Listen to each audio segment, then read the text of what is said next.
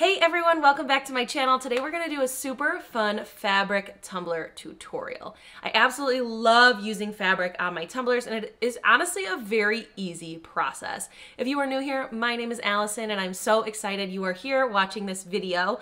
I post weekly tumbler tutorials, so if you like the video and like the channel, make sure you subscribe because it helps me out so much and I appreciate all of your support. You can use any fabric on your tumblers. Can we just take a second to see how shiny this Brite Tone Tumbler is? Anyway, I tend to use just like regular cotton fabric, but a lot of people like more stretchy fabric. Literally any fabric is fine. You can get fabric from your local Joann's, or you can get it online. You can check Facebook Marketplace. If you know anyone that sews, check and see if they have any scraps for you, because you don't need a big piece when you're making a tumbler. There are also some places that sell specifically like tumbler cut fabric, so it's just sized appropriately, and a lot of them get their patterns like custom printed. So I will link a few underneath this video. I'm so excited to show you this tumbler. It is so fun and an easy way to bring really fun patterns to your tumblers. Let's get started. We're gonna start by measuring our tumbler and cutting our fabric. I think it is easiest to get your fabric cut in advance. So my tumbler is about 8 inches tall, but I don't want my fabric to go top to bottom. So I'm gonna cut mine at about 7.5 inches. And then all the way around, I'm just using this like cheap tape measure. You can get them on Amazon. I will link one down below. But measuring the width of your rectangle cut will be just a little bit bigger than this. So this is about 9 3/8. So I'm gonna go ahead and cut it at about 10 inches. I do want that one to be a little bit bigger. So you can see that rectangle. You're gonna start by prepping and base coating your tumbler, and we are using CrystaLac glitter glue to apply our fabric. You can brush on a generous amount of glitter glue. A lot of it is going to get soaked up into your fabric, so don't worry about using too much. You're going to be just fine. So I'm just brushing it out so it is relatively smooth, and then I like to place my cup down on my fabric and sort of scoop it up from the back and get it nice and tight. So you can see that I cut my height of that rectangle at about 7.5, so there's room on top and bottom for glitter. And the width I did about 10 inches, so it will overlap by about 1 inch. Take your hands and get this nice and smooth. You don't want any air pockets or bubbles. And you can add glitter glue as you need to get this nice and stuck down. Like I said, don't worry about using too much. Use enough glue and use your fingers just to make sure it is nice and stuck. The next step is going to be to trim our excess fabric where it overlaps. So what I like to do is add a coat of glitter glue all around the outside just to make sure that my fabric is completely stuck down. So I'm just going to go around, and I'm using my finger because I noticed there were a place where it was raised. You may want to use gloves, just so you know, because glitter glue is very sticky. So I just went all the way around and added that first coat of glitter glue over the top of my fabric. Specifically, I want to make sure that that seam where they overlap is secure because I'm about to trim it and I don't want it to move anywhere, so I have a nice crisp line. Once your fabric is secure, you can trim it. Right in the middle of where they overlap, I'm going through with my rotary blade. If you do a lot of fabric tumblers or work with fabric, you will absolutely not regret buying one of these blades. It is so much easier than using an X-Acto knife. Just trust me. I highly recommend that you invest in it. I got mine from Amazon. You can get it from Joann's. They're not expensive and well worth it. So once I got that cut, I just went in with just a little bit more glitter glue to make sure that seam where my fabric meets is fully secured down and nice and flat. You need to let this dry for 2 hours. You're going to repeat this process and do 2 more coats of glitter glue every 2 hours over the top of your fabric. Once you have about 3 coats of glitter glue on top and let it fully dry, you can add your glitter. So again, I have 3 coats of glitter glue on this and I let it dry, and now I'm just going to tape off the fabric to get a nice crisp line. I'm just using regular blue painter's tape. Once you have that taped off, you can apply your glitter. I chose to use glitter glue for this tumbler. You can use Brite Tone if you prefer, but all I did was brush on my glitter glue. Again, make sure that you brush it out so it is nice and smooth. If you leave it where there are like globs or streaks anywhere, that's gonna show through the glitter. So I went ahead and brushed on my glitter glue, and my friend Kim is helping me here to apply my glitter. This is a green glitter from the Glitter Pharmacy. I will put the name in the comments or in the description box below. It was literally a perfect pair for this fabric. And I don't think I said it earlier, but this fabric I think is from Hobby Lobby. I don't know if they still have it or if that's 100% where it is from, but either way, I'm just brushing on my glitter glue and sprinkling on that glitter.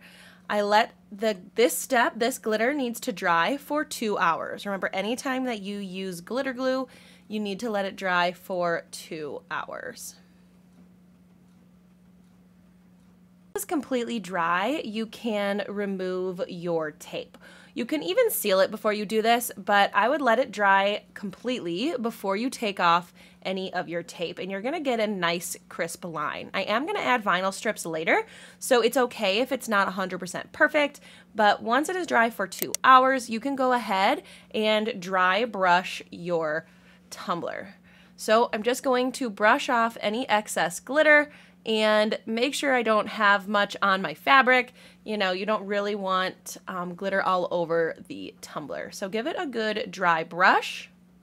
And then it is time to seal it with glitter glue. I do like to seal my tumblers and have them on my cup turner because the glitter glue is thin and a little watery, so it runs just a little bit. So I just like to have it spinning just to make sure it doesn't drip all over the place, and it just works a little bit better. So what I'm doing is just brushing on my glitter glue, and I'm gonna let this dry for 2 hours.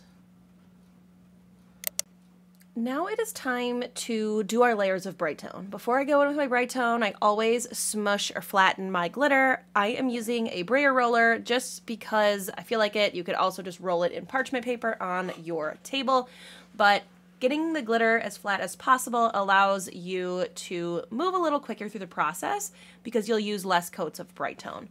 So then I am going to do about 4 coats of Brite Tone, or maybe 5. Remember that every coat needs to dry for 4 hours at least before you put on another one.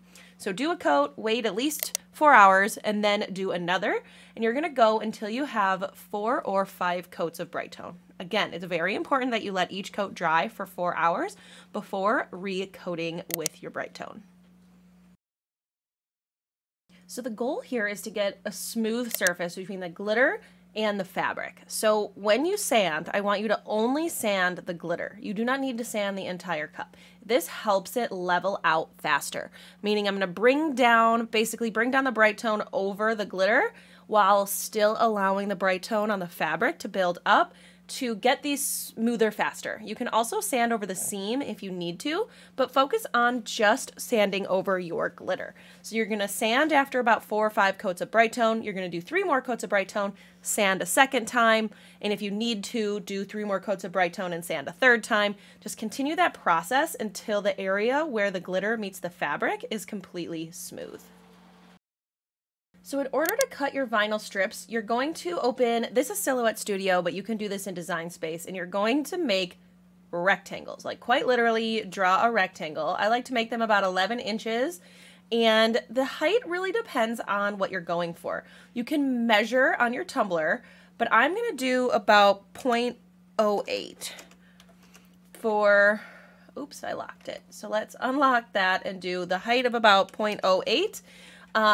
And then you can just copy and paste this and cut a bunch of your rectangles. You may want them a little bit bigger. I think like 0.15 is more of a thicker style, or you could do, you know, 0.05 would be a thin strip. And we're talking about the height here. You can make the width as wide as you want.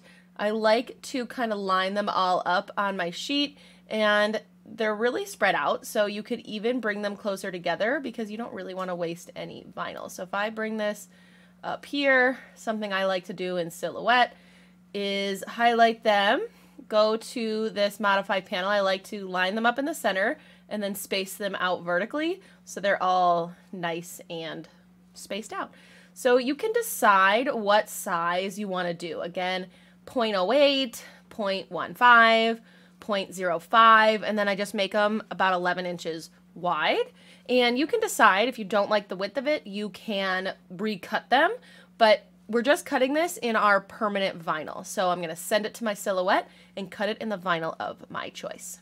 Then it is time to put on your vinyl strips. I am basically splitting, so half of that vinyl strip is on the fabric and half is on the glitter.